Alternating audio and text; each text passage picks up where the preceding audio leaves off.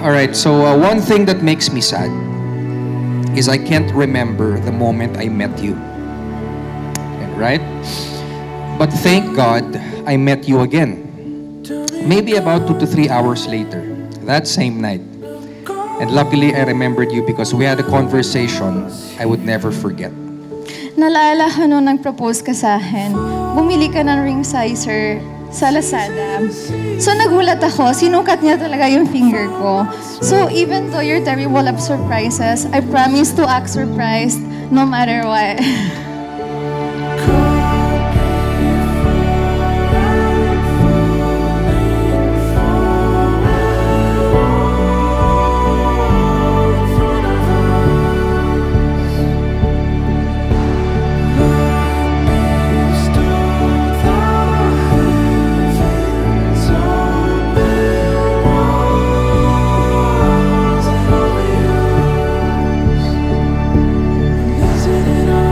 Lucho and Emma, I only have 2 things that I wanted to share with you.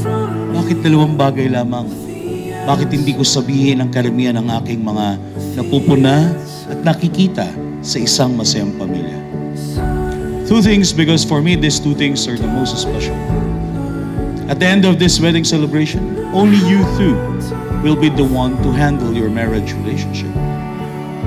Not your parents, not your relatives, and not your friends. Only the 2 of you. That's why only 2 things.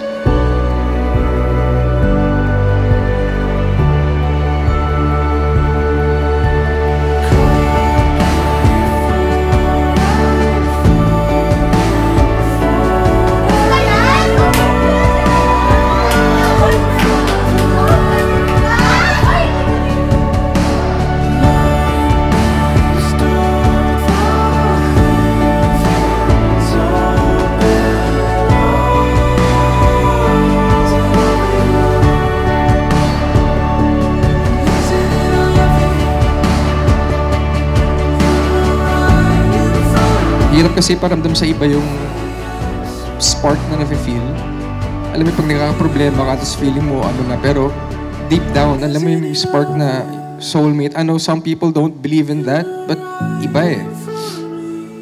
So, kahit ano mangyari, through thick and thin, we're always gonna end up together anyway.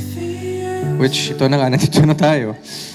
And alam ko namang in love ka sa akin, kunyari ka pa.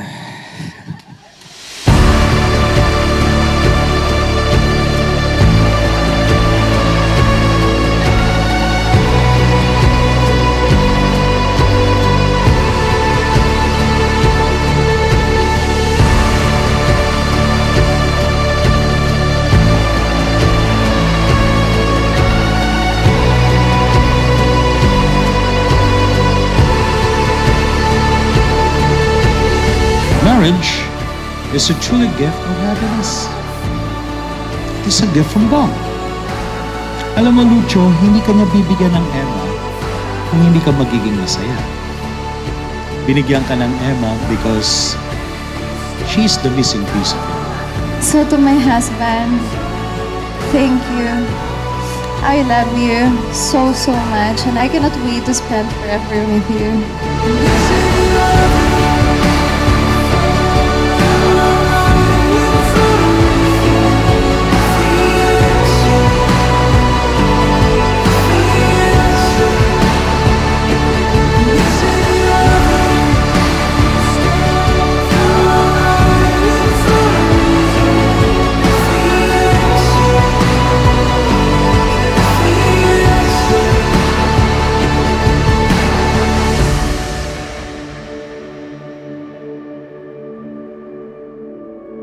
Pinapangako ko sa'yo, mamahalin kita habang buhay.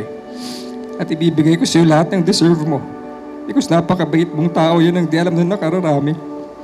Pero napakabuti ng puso mo, malikot lang ang utak. And lastly, my love, you are my guide to love. You are my every wish. You are the person I want to grow old with.